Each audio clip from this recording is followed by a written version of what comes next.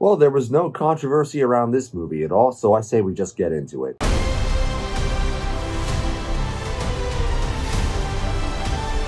What's up, guys? My name's Krisp, and today we are taking a look at the Super Mario Bros. Movie. It is directed by Aaron Horvath and Michael Jelenic. I hope I'm getting that name right. They are mostly known for their work on the show Teen Titans Go, which I have lots and lots of thoughts of, which I won't get into here.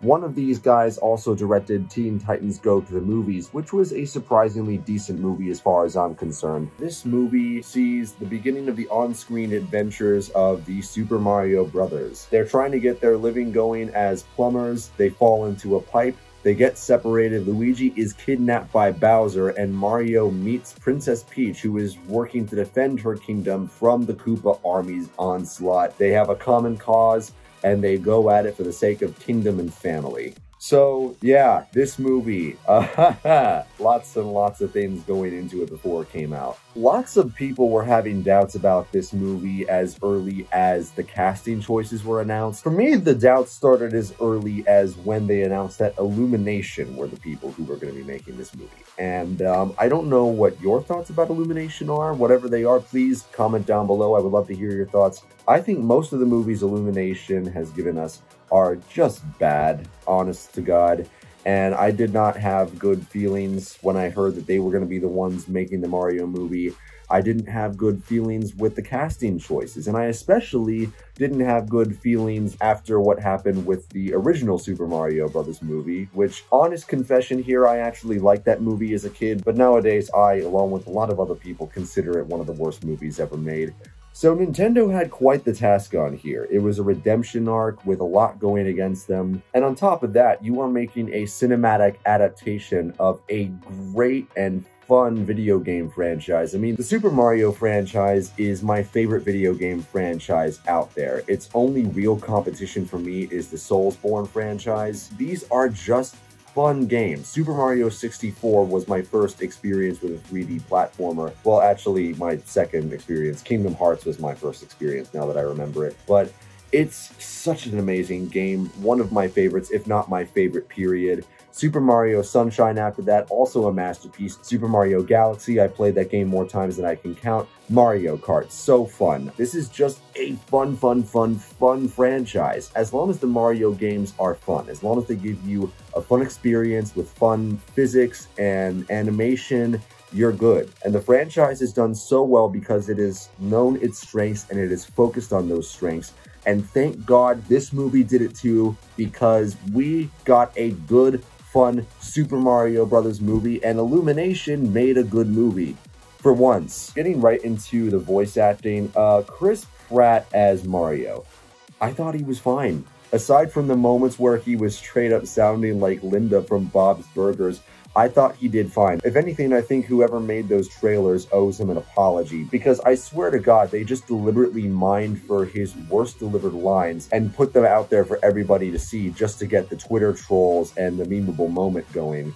I swear they did that on purpose, and whether or not they did, they owe Chris Pratt an apology, because he was fine, he was fun in this role. Personally, and this is just one of many reasons I wish the late great Bob Hoskins were still alive. God rest that man's soul. I feel like he would have done a better job, because this Mario is more suited to a more gravelly actor who can carry frustration but also adventurousness and curiosity, that kind of childlike wonder we often associate Mario with. And I know a lot of people were upset that Charles wasn't cast to play Mario as he usually does, and I get that. Personally, I feel like voice actors really need to be given more credit and more limelight for all the work that they do and all the talent that they have. But I can imagine that his voice, with all that dialogue in a feature-length film, probably would have gotten grating after a bit. Plus, I keep hearing that he can't really hold the voice for long, so I get why they didn't cast him. So Mario aside, all the other casting choices were very good too. Anya Taylor-Joy as Peach, good. Seth Rogen as Donkey Kong, good.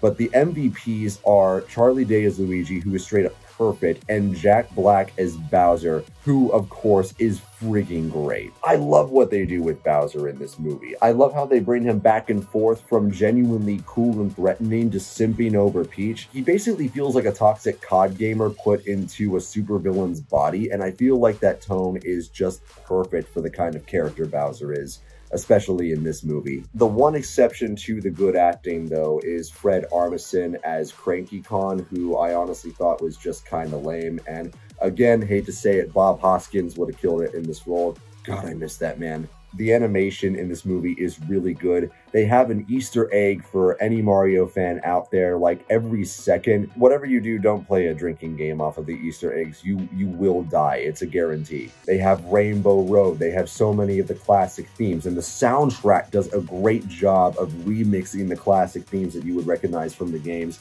They even introduce Mario and Luigi with an homage to the Super Mario Bros. Super Show. Yeah, they go that hard when they really don't need to, and I love them for it. And it doesn't feel like it comes from a place of cynicism either. This movie feels like it was made by Mario fans for Mario fans, and it feels all the richer for it. That being said, for anybody who is coming here for more of like an intellectually stimulating, challenging, philosophically and morally deep movie like we got with, say, Puss in Boots: The Last Wish, these are the guys who gave us the Minions. I don't know what you're expecting to find here. But again, the movie is fun, even if it's not quite as fun as it could have been. So for those who've seen the trailers and know the concept, you probably get that Peach does not get kidnapped this time, which I think is fine. I like the characterization of Peach as an action girl. It kind of harkens back to her portrayal in the Super Mario Bros. Power comics, which I personally think is still the best storytelling the Mario franchise has ever done. But then they kidnap Luigi, and Luigi being kidnapped means that we really don't get a lot of time with him, which is especially disappointing for two reasons. One, because Charlie Day as Luigi, again, he's so damn good, and they don't use him as much as they should. And on top of that, he and Chris Pratt as Mario have such a good chemistry. Both of these characters are easily at their best when they are together on screen, and they spend most of the movie not together on screen. What's up with that? And I get it, the kidnapped character is a classic trope in the Mario franchise, but if you're gonna go that way, either have Peach get kidnapped, you know, play the trope straight, or don't kidnap anybody. Honestly, Bowser in this movie is entertaining enough and enough of a threat for there to be a credible struggle without the movie having to resort to kidnapping. Like, if you gotta kidnap Luigi, maybe do what The Lion, the Witch, and the Wardrobe did, you know, have the character get rescued relatively early, I dare say, in the first act, but then, like Mario and Luigi can agree, you know, we've seen what Bowser can do, and we can't let these people suffer for it. We've gotta help them, that's what good people do, and then the majority of the movie can be focused on the conflict with Bowser, on fighting his armies, on going from world to world to contend with the Koopa army. That would be sick. But really thinking about it, aside from that, there are only two other real problems I have with this movie, and they're not even that big, but I still gotta point them out. One of them is the pacing. They go from point A to point B pretty fast in this movie. Now, I understand that, you know, they made this movie partially for kids. Kids have very short attention spans, so you gotta keep that short. And I think in keeping that in mind, they did a good job here. I feel like the painstaking efforts which they went to keep this movie short really show in the pacing. And I think that's a shame because I think the movie could have been better for that. Another thing is oh my God, I complimented the movie soundtrack already, but I really wish movies would stop doing this thing where they just throw pop culture songs in there for the sake of pop culture songs. I think the most cringe example of this is when they have a training montage for Mario and they give the scene holding out for a hero. Guys, when are movies going to learn that you can't top what Shrek 2 did for that song? Just give up. Just let that song rest at its peak. But when those are the only real complaints I can come up with, and when those complaints don't even bother me as much, aside from the relative lack of screen time the high and mighty, great King Babam gets, For those of you who've already seen the movie, you know what I'm talking about. Aside from the lack of screen time he gets, and aside from those problems, I really did enjoy this movie. I really appreciate it, and I really appreciate what it did with the challenge that it was met against. The Mario franchise has been around for roughly 4 decades now. It is an old franchise, and because of that, you've got a very large fan base to market this movie to. You've got the newer fans, the kids who were just getting into it, and you've got the older fans who are going to come here for the memories and the nostalgia. And I think for the most part, they do a really good job of making a movie that both of those audiences can enjoy. That is not an easy task to accomplish, and I am very happy and very impressed that they accomplished it to the level that they did here. I think that this is a really fun movie, and I would love to see more movies like this, and I would love to see them franchise this, honestly. We have been getting good video game movies lately. We've gotten the Sonic movies, which are, you know, flawed but still fun. We've got this movie, which is also fun. I really hope that Nintendo carries this into a cinematic universe. Like, you could bring Zelda in, you could bring Star Fox in, you could bring Metroid in. You can bring in so many of the best video game franchises out there, franchise it, make it a cinematic universe, bring it up to the level of, say, like, just bring us a Smash movie, do it. I think with the level that this movie performed at, I think they could do it.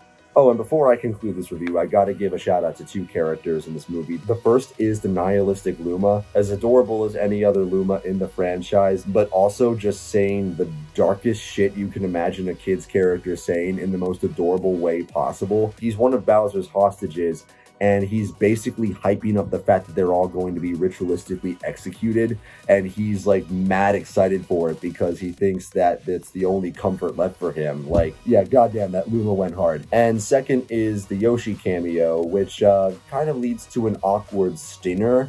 But yeah, those are my 2 cents on it. I really enjoyed this movie. I'd recommend it to anyone. I'm happy to give it a nice solid 82% on the Crispy meter, taking it out of the oven. Nice, nostalgic, fun ride. It had a challenge ahead of it, but it beat that challenge by focusing on what makes Mario great, and I think that's pretty damn cool.